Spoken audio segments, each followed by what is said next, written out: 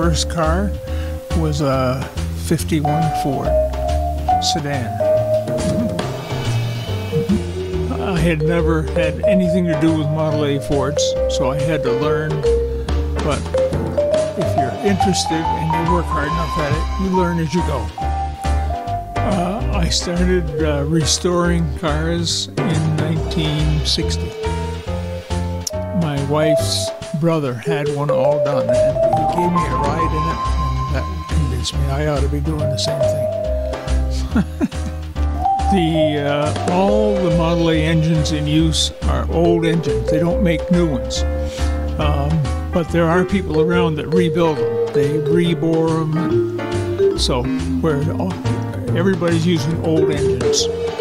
Yes, that's the big thing. Not so much Model A, but the early V8s. They got to take the original engine out and put in a great big chrome hoopty-doopy engine. They like that. I'd like to keep them like they used to be. I've driven it to Bennington and back. That's the longest trip I've made with that one and the green one. Went to Bennington. What I like to do is just go out like an afternoon like this and just tour around the back roads. Just drive nice and slow and watch the leaves and the birds and all that. So that's more fun to me than going on a long trip. They don't drive easy. No power steering or anything like that. I put signal lights on it. It didn't have to begin with, but I figure for safety reasons they ought to have signal lights because you can't get the window down quick enough to make a left-hand turn or stick your arm out, see? So that's not original. And the other thing that's not original is that other second number plate. But if you have signal lights, you got to have a light over there, so that's why that's there. But I think that's the only thing in the car that's not original. Even the upholstery is the original style. I mean, it's brand new, but it's the original style that was in the car when we got it. Yeah, word gets around. An awful lot of people know that I have Model A's. And oftentimes they're out here when they go by, and word just travels. So yeah. The green one downstairs came from Westminster West, and the old pickup came from somewhere up in Vermont. I forget where, up mid-state. But it's wherever you can find them. One of the questions that I usually get asked is, how fast will it go? They'll go 50, 55 miles an hour. But 40 is a better speed. Just enjoy. You aren't trying to get somewhere in a hurry. You're not racing. At least I'm not. I'm out for the enjoyment.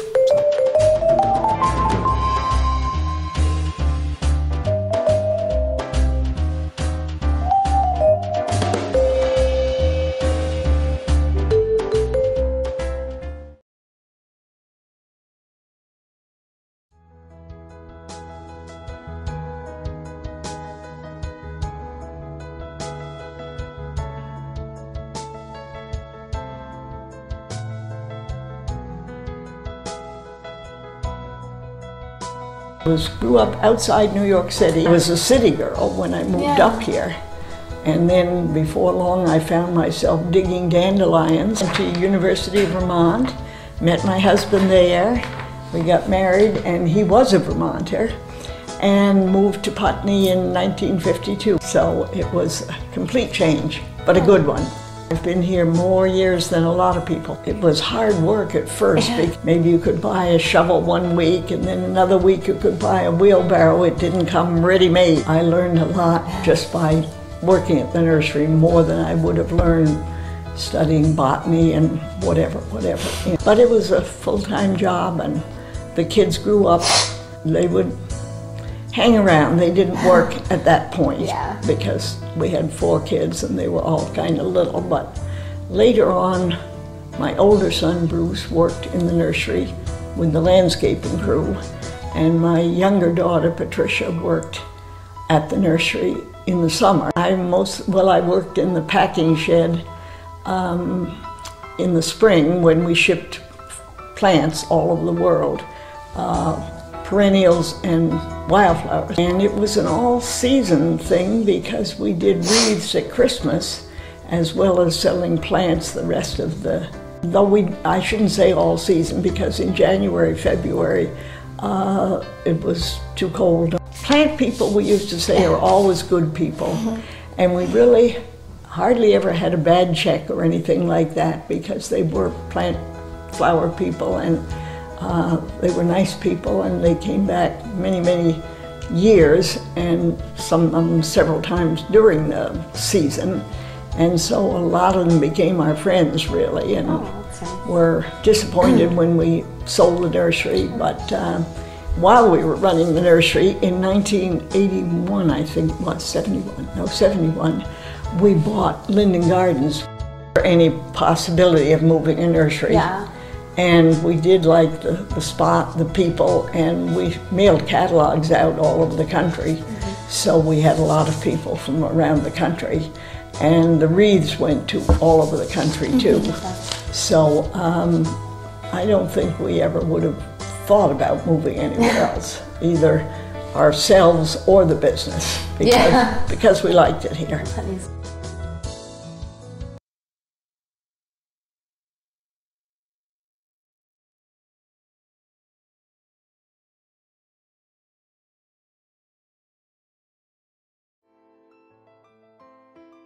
I'm Conrad, and I'm here with Steve Anderson. Taught at Marlborough for a couple of years also when I first came up here, and I worked for the Experiment, SIT.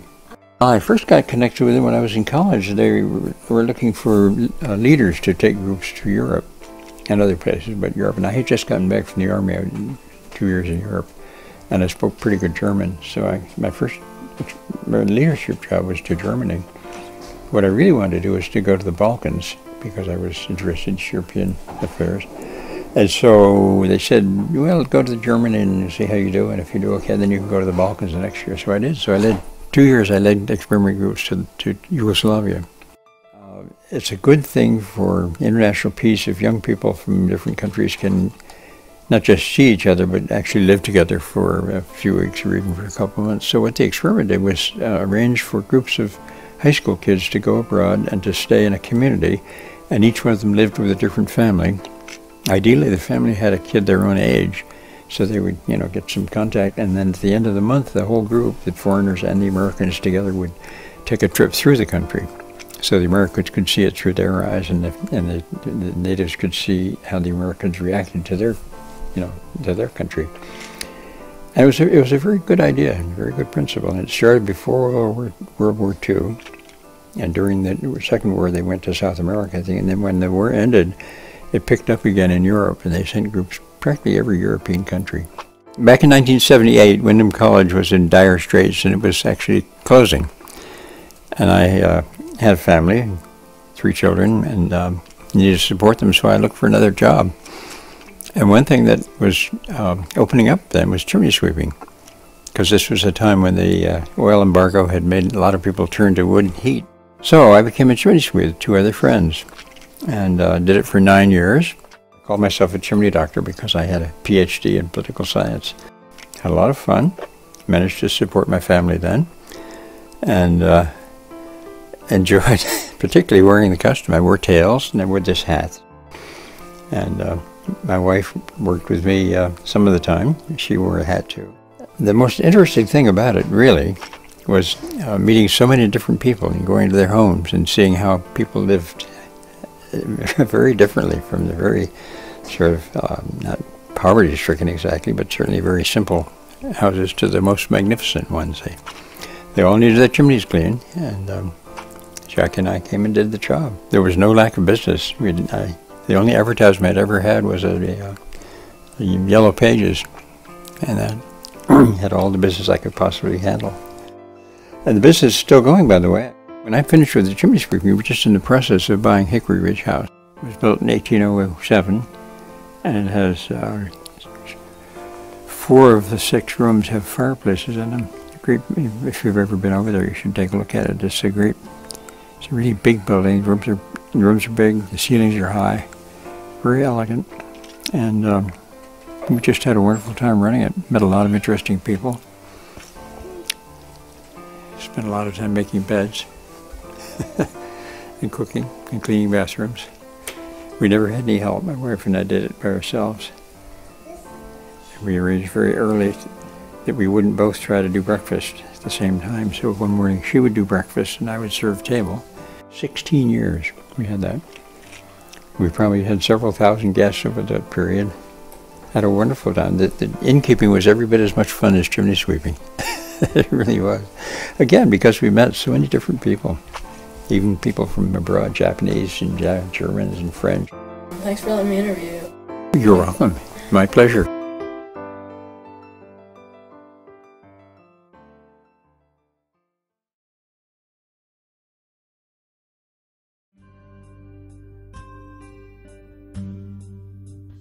Oh, it was great. How far back do you want to go? Well, I was born and raised in East Putney.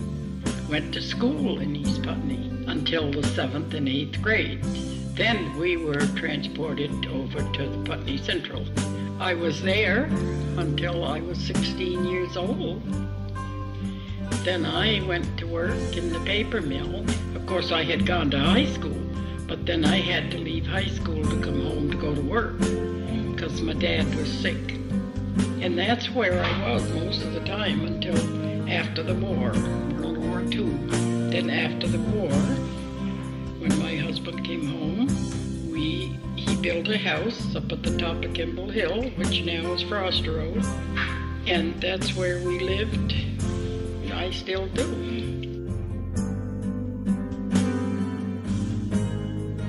Back in those days, well, when it was winter, we'd go sliding. One of our neighbors had one of those long sleds, toboggans they call them. We used to walk way up to the top of the hill where they lived and slide all the way down to the bottom of Loomis's Hill. We played with the neighbors' kids, and that was it. We never had sleds or bicycles or things like that because we couldn't afford them.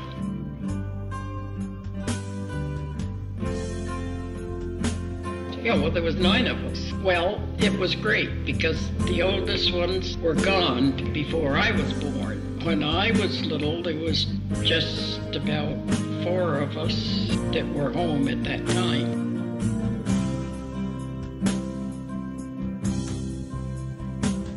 It was very hard because my mother didn't work, but she did. She used to help taking in laundries, going down to a farm and picking up potatoes. That's how we got our potatoes for the winter. And of course, all the other things we used to have to help her. Me and my sister had to help my mother can vegetables so we'd have them through the winter. Because, we never was able to get to the store. We had a Mr. Davis that owned the Putney General Store when I was growing up. And he had a wagon with a horse, and he used to deliver, things like, he didn't deliver meat, but dried goods. I think maybe only once a week. Has this Putney here changed? Oh, definitely. Oh, definitely. I used to be able to sit in my window at the top of Kimball Hill and know every car and every person that walked down Kimball Hill. But now, there's just a very little handful.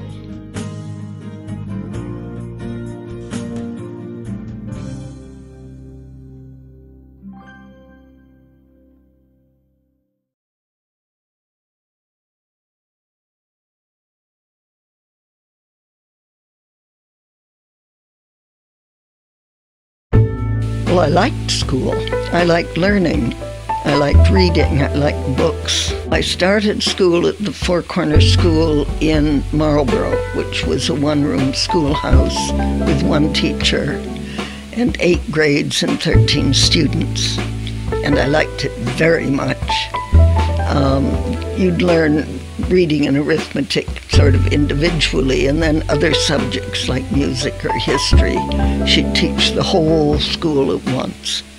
And I went to the local school, and then I went to University of Chicago Elementary School. Then we moved to Evanston, and I went to 7th and 8th grade. Then I went to the high school. Then we came back to Chicago, and I went to a girls' school.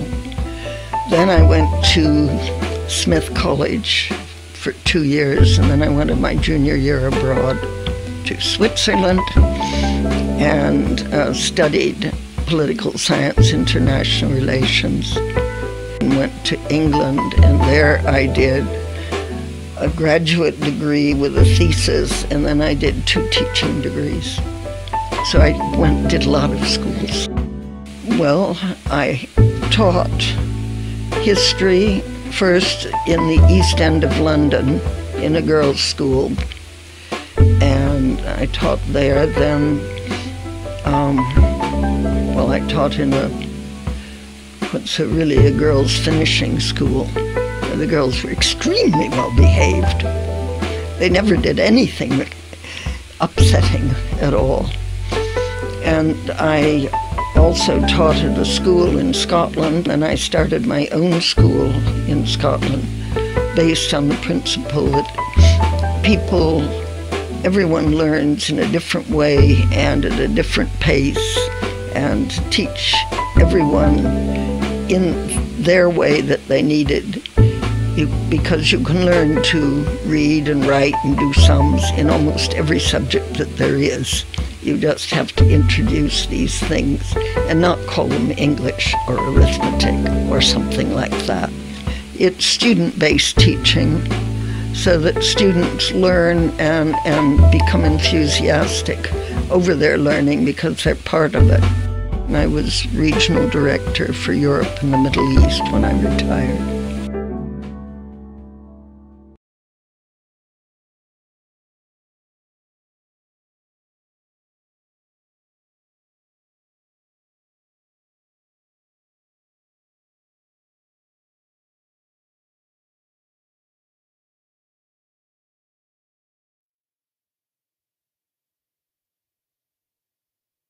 There is one thing that's interesting, might be of interest to you. The underground room by Heller's. You walk up the old road and you look off to one side and it looks like a fireplace. And you go over there and you move some of those rugs back and you can go right down into a room. It's tall enough so you can stand up. They say that is the middle, and there is 4 more. Not exactly like that, but made at the same time, around in a circle around it. I know where 3 of them are, but I don't know where the 4th one is. And I don't know anybody that knows where. I have no idea who might know. But if you ever get a chance, you ought to go up and see that. That's neat. And it's real old. They say they use it as an underground railroad. Got the slaves go through. But I think it goes back further than that. The other place, one of them is, it's down by an old sugar house below this round cellar hole. That is, it's built right into the bank. You walk in the door, and it opens up into it's a narrow room. It's not quite as wide as this room. But what really is fascinating about it is the rocks that make the ceiling. They're bigger than this table. How do you move a chair? And they're like that. How do you move something like that? And they don't come from anywhere. They must come from someplace nearby, but I don't know. There's no sign of where they come from. Then there's another one that you can't get close to because that's on private land, but it's right beside the road. There's 3 rooms to that one. That one, the roof is caving in. But you go in the first room. I've never been in it because the roof had caved in by the time I got it. But you go in the first room, and then you go into a second room, and then to a third room. And every one of them has ceiling stones, and they're not just one stone, they're overlapped to make the ceiling, and it's as big as this table. That's kind of weird. That's 2 of them. The third one is on Banning Road. That isn't a room. That almost looks like a sacrificial stone. It's a stone about half as big as this table, and there's a groove goes all the way around and comes down here as if some kind of liquid had gone into that groove and then would come down there. So now I've told you all the lies I can think of. No, they're not lies.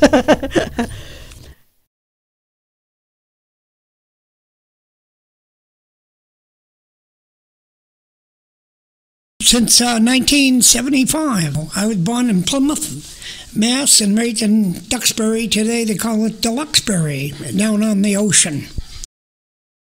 Bachelor's in zoology, master's zoology, master's veterinary nutrition, DVM 379 credit hours.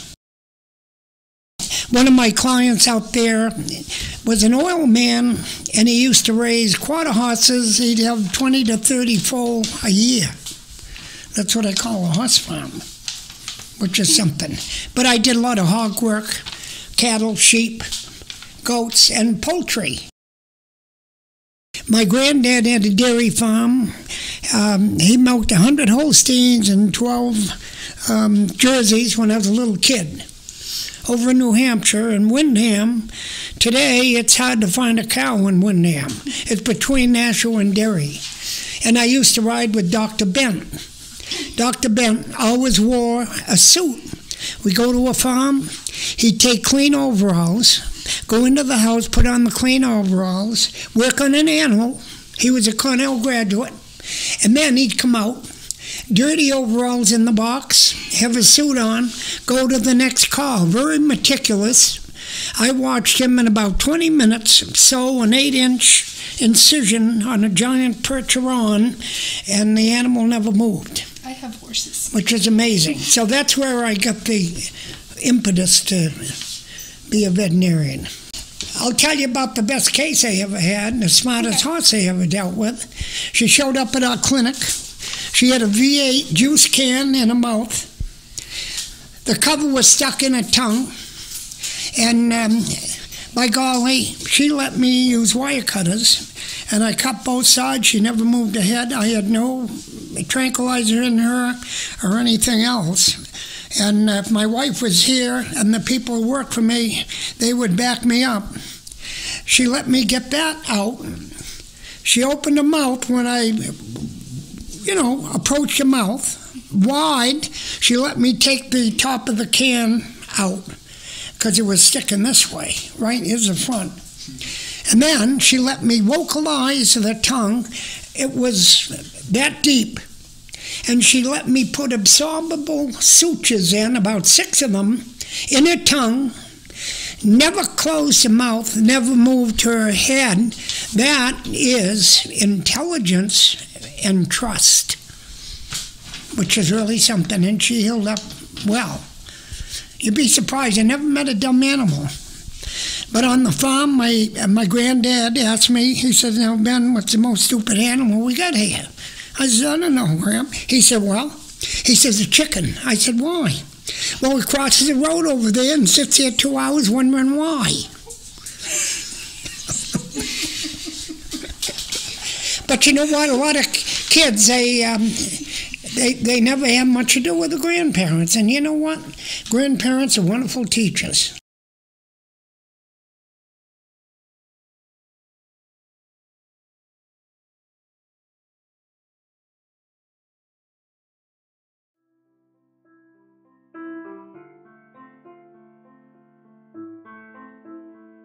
How long have you lived in Putney? Well, if we can extend Putney to include Westminster West, is that possible? Yes, yeah. It has the same zip code, same 387, okay. It's complicated. Starting in 1966 for 10 years in Westminster West. And then we were away for 14 years in Scandinavia and in Amherst. And then we came back in 1990 and have lived since then in Putney. Favorite thing. I think the people. The people are so open, so caring, and so helpful to each other. And that makes this a very special place to live. We were living in Westminster West, and at this time the Westminster West has a school, a little one-room schoolhouse. There was only one room at that time, and it went through grades 1 and 2. Wow. That's all that were in that school. And the town decided that the third graders, it also had third grade there, and they decided that it was time to start sending the school kids, close down this school and send them over to Westminster. Going over the mountain and making quite a trip on the school bus. And a number of us, our parents, we had a son there then, and decided we really did not want our kids making that big trip. So what did we do? Right in tune with the 60s, we started our own school. Wow. Started our own school. One of the families said, well, I've got a big house here.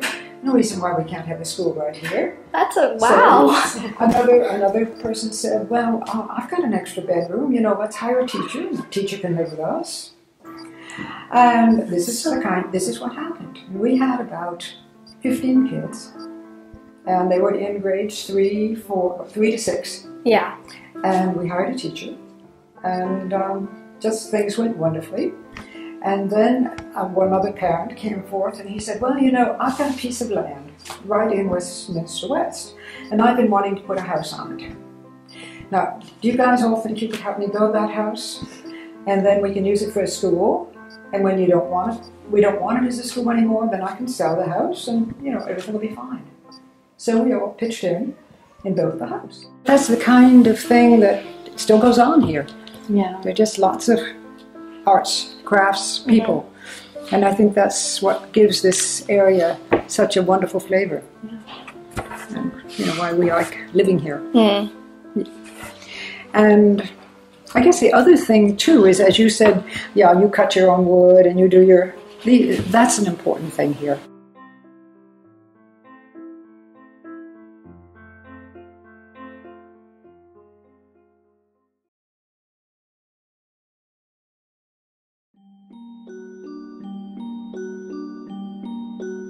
I am 81 years old and I've lived in Putney. I was born in Putney, and 3 years I lived in California. So I'm a lifetime Vermonter, Putneyite.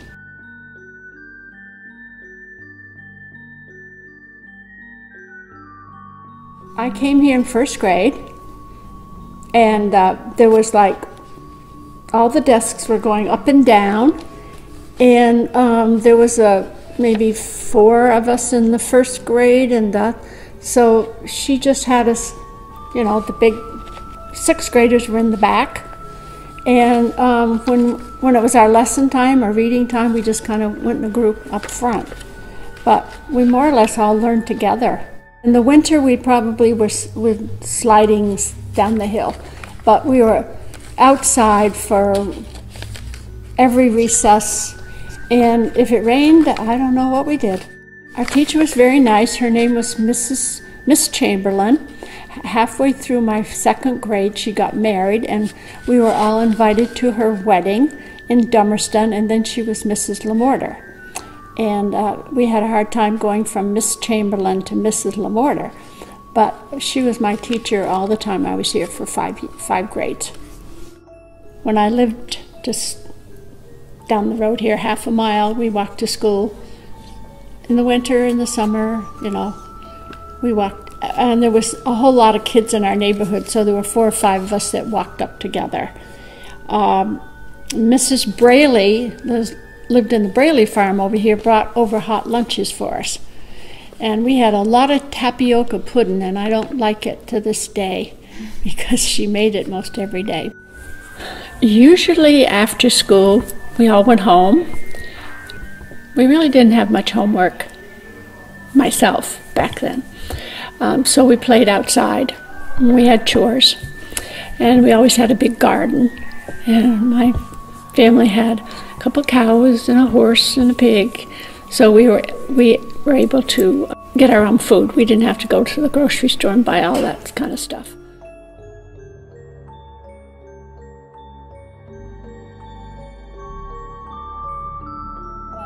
We used to go to Christmas parties at the community center, And we were at the community center one Christmas. I got out into the car, and my little brother forgot his present, so I ran in to get the present, and my family forgot me. I was 6 years old.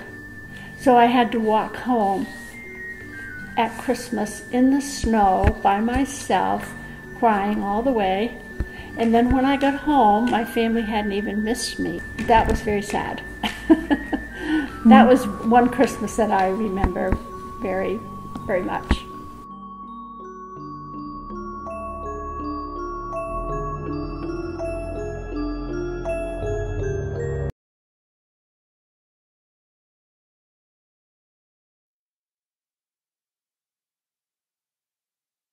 I was born in Brattleboro. In 1949, I lived in East Putney. Around 1926, my grandfather purchased a farm in East Putney and became dairy farmers.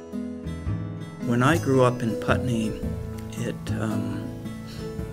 it consisted of, most of my friends were dairy farmers, and other friends' parents either worked in the paper mill or the basket factory, or they were teachers at either Windham College or Putney School. Windham College was located in the center of Putney, which was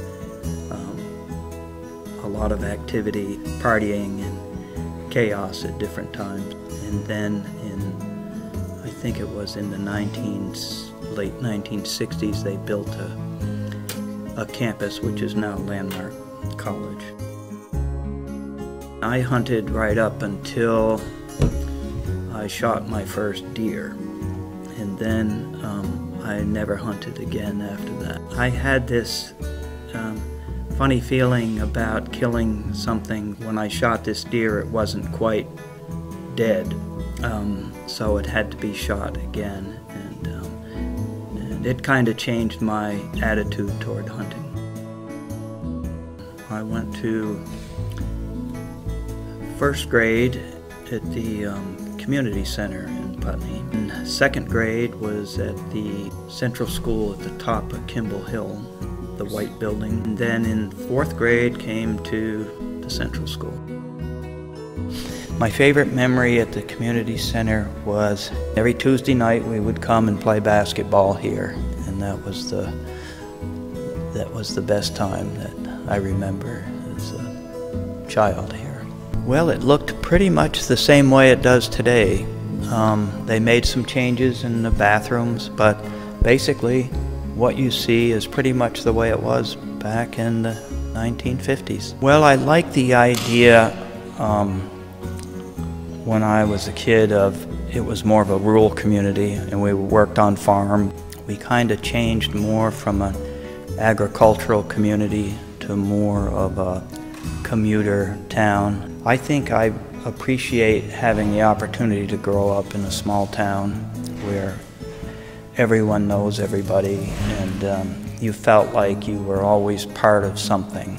And I think now I still feel that way.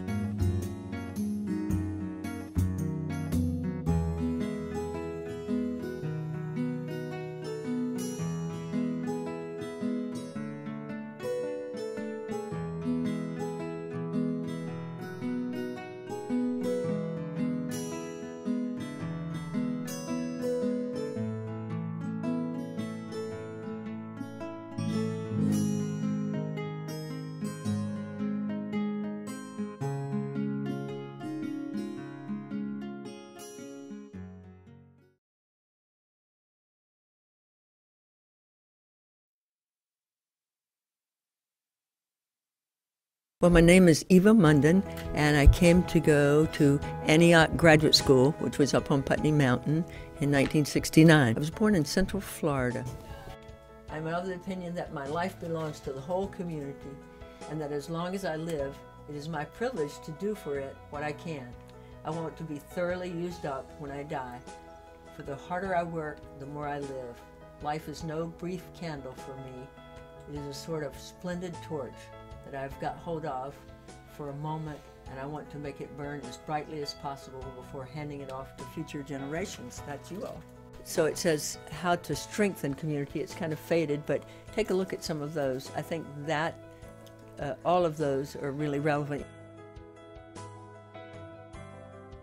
Well, it's changed quite a lot in terms of, let's say, when I came, Wyndham College existed, and now it's Landmark College, and it went through a period of time where there was nothing happening there at the school, and they'd thought about turning it into a federal prison, but thank goodness a couple of people in the select board, Governor Shumlin, he was on the select board then, and he'd heard about this school, Landmark School in Brattleboro, which was for not in Brattleboro, in Boston, which was for high school students.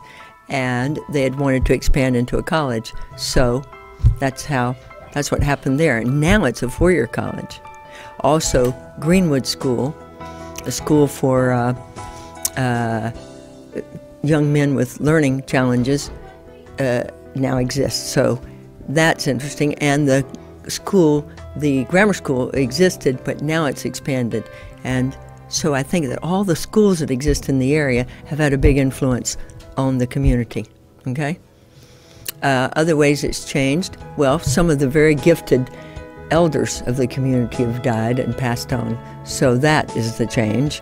They were remarkable, people like Esther Ponick, Connie St. John, Edith and Nancy West. These were the elders, some of the elders, as many, many. As things have changed everywhere, Putney has changed in terms of we still have the co-op, we still have the River Valley Credit Union, which used to be the Putney Credit Union. Those two started here in Putney, quite famous. Some very progressive businesses were here. We still have the general store was here. It's gone through, as you all know in your lifetime, burned down, started to rebuild, burned down again, and now it has the pharmacy. That's quite remarkable to have a pharmacy in the village. So that's good. Come on over and let's take a picture of this peace pole, which I helped, I fundraised for and got permission to put in. And I think that's so symbolic of, if we can have peace in our homes and communities, then we can certainly work for peace on a national and international level.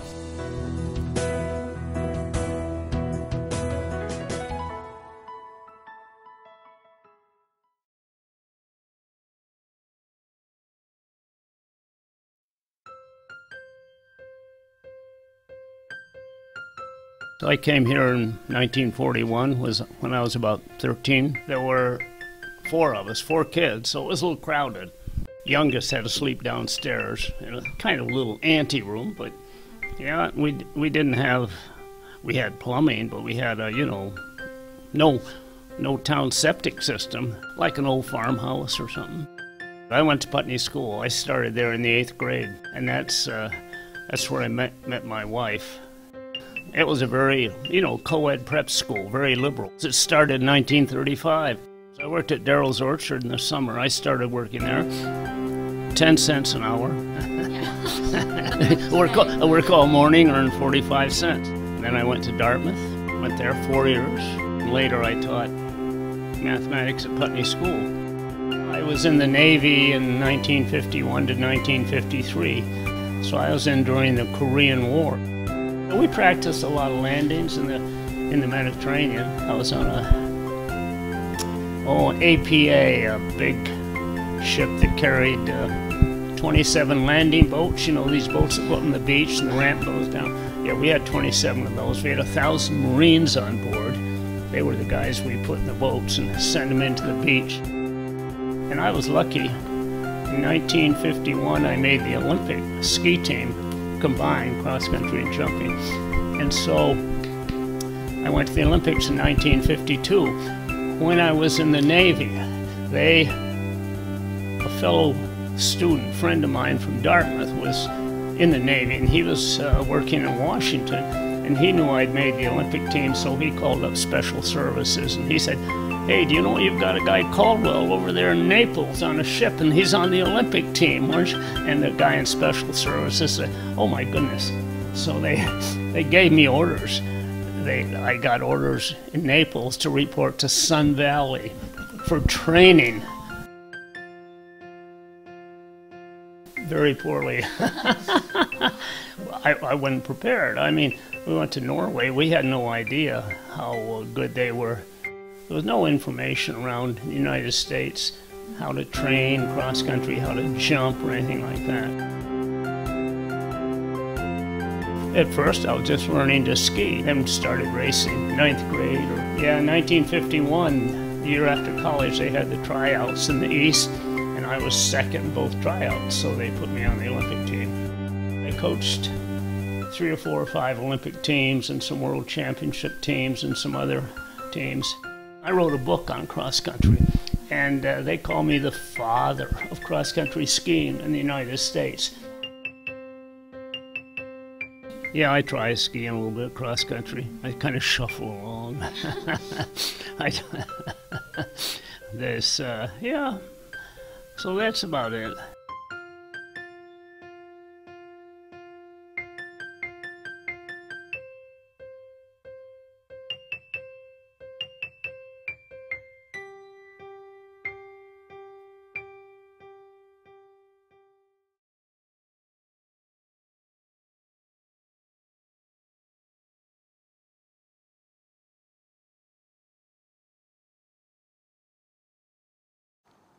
Family's been around for a while. My grandmother, Inez Harlow, is probably one of the more famous Harlows in town. She came up, and she was a teacher first. Taught, I think she taught way back before they had a central school. They had the one-room schools all over the place. And then after that, she became the town clerk, and she was town clerk for a whole bunch of years. So if you ask people in town, a lot of them know of Inez Harlow. She's been around for quite some time. Was quite around. She's gone now. My grandfather Harlow actually worked in Lowell, Massachusetts, and on Sunday night he used to go up to Bellows Falls, get on a train, go down to Lowell, and he worked for GE down there. And then on Friday night he'd take the train back up, and they'd pick him up in Bellows Falls. So he was a commuter back in those days. It was my great uncle, his brother, that actually was the farmer. My great uncle Frank bought this piece of land in 1928, and he graduated from the University of Massachusetts with a degree in horticulture. So he came up and bought this farm and started raising mostly fruit. And my father got out of the service in 1954, and he joined him then. It was very busy. It was before 91 was in here. I think I mentioned before, this Route 5 used to be the main road that clear through to Canada. When they put 91 in, it really dropped the amount of people that were just driving by.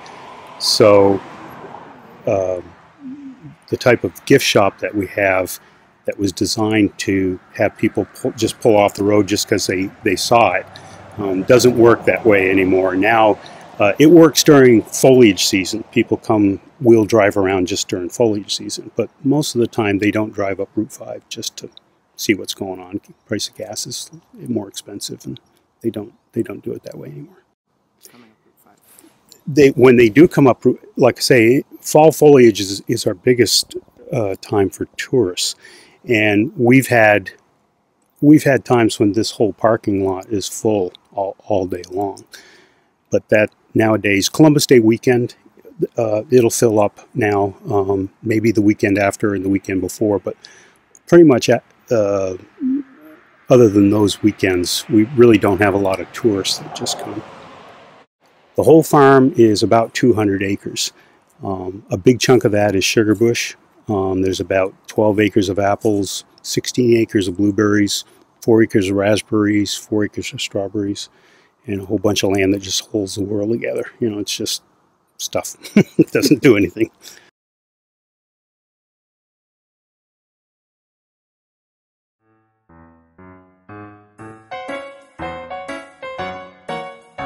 Farm was like, the milking was all done by hand, and we had the weed gardens, the big garden, because back then, up until I think around 47 or 48, somewhere in there was no electricity. So the meat that we had We never knew what beef was, but pork and deer was our main two meat sources. And my mother used to can a lot of that, and she canned probably 300-400 quarts of stuff every season for us. We had, back when I was growing up, we had a good time, but it wasn't like today. We didn't have the cars and all that stuff. Most of ours was from walking or riding bicycles, and we didn't have swimming pools. We had to go to brooks and swim, and we worked a lot on the farms and to help out for means of surviving. How are we related to Senator Aiken? Distant cousins. You're talking about Senator Aiken. I remember them telling me his last election year cost him $13 and I think it was 78 cents for his election. We didn't have the conveniences you people had today. We had wood stoves for heat. When I started growing up over by the Kernhattan home, there was no electricity. Everything was done with kerosene lamps. And the winter, what few neighbors there was, it was more to a family type reunion back then than it is today. Where today, I believe everybody going separate ways. Back then, it was a lot of families. And you didn't have the stores open on Sunday. That was family day. You might have a store open to get your paper and milk in the morning for a couple hours, and that was it. The biggest trouble, I think, with this country today is greed, money. There's no, the people don't seem to get along as well. They want to sue you, or there's no helping each other out or nothing. And that's the biggest trouble right today.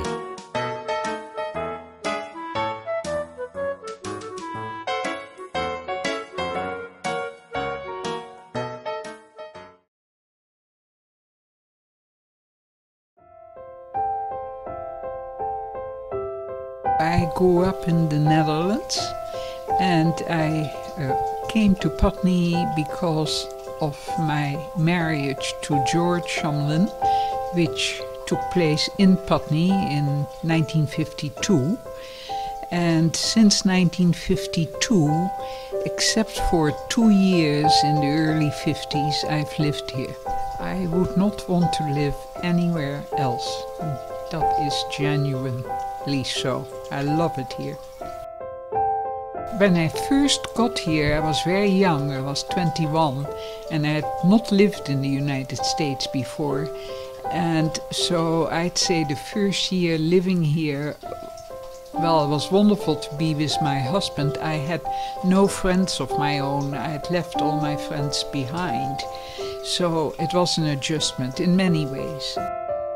My husband and I started an organization called Putney Student Travel, which sent high school kids to Europe, at the time Europe, now it's the entire world, for educational purposes. And during the year we organized it, and then in the summer the trips went. And it started out with 2 trips, and now it's a very large organization run by my son Jeffrey. And I believe we now send something like 3,000 students a summer. During middle school, we were occupied by the Germans, and that had a profound, probably the most profound experience of my life was living in the Netherlands during the occupation. And this happened in 1940, on the 10th of May, when we were overrun by the Germans, because the Dutch had been neutral in the first World War, which was from 1914 to 1918, and we thought we were going to be neutral again. However, we were sadly mistaken, and we had an army that was totally unprepared for an attack by the Germans, and the Germans took over the Netherlands in 5 days. That came when I was 8, 9. So when I was in middle grade, we were just in when it was getting really tough being occupied. And at a certain point, schools closed. That was the reason for it being is that the winter 1940, you have to understand that the Germans were losing and most of Western Europe had been liberated, but not the little area where I lived. The southern part of Holland was free, but not where the big cities are, Amsterdam, The Hague and Rotterdam, and I am from The Hague. And it became, well, we call it, it's referred to as the hunger winter, because food became extremely scarce. And also, of course, heating. People in those days usually heated by wood stoves or coal stoves, and neither wood nor coal was available. The consequence of which was that The Hague had some beautiful forests that were totally cut down because everybody needed the wood and went out there and cut down the trees, and eventually even, got so cold that they cut up their less desirable furniture and put it in the stove. So schools closed, but they did send you with a list of tasks. They always gave you homework, although there wasn't anybody to teach you. So the problem was to do the homework, to be hungry, and to keep on functioning. That was when I was your age. Yeah.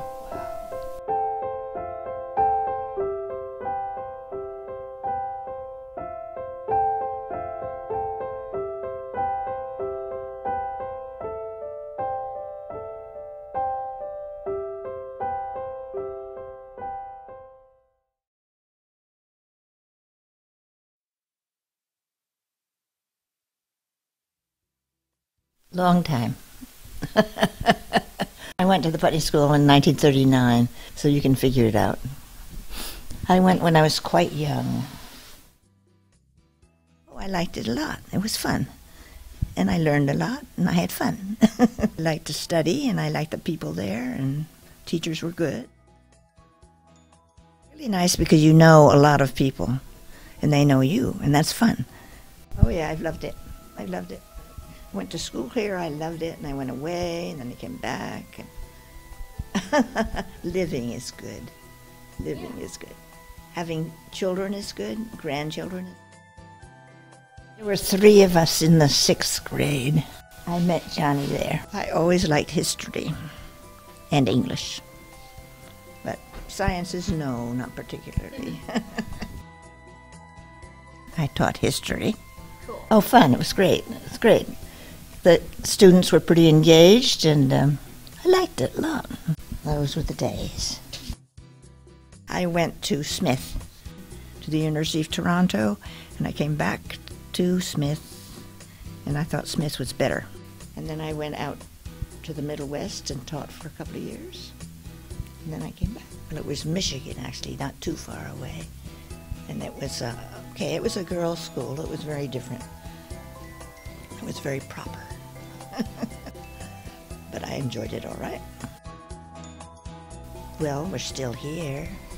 We see our children eventually and occasionally, and our grandchildren, which is nice. And Putney's a great town, You get to know people very well. Yeah, it's a very cozy town. I love it. I wouldn't live anywhere else. Yeah. And it's nice to be in a town that's small enough that you know a lot of the people. That's fun.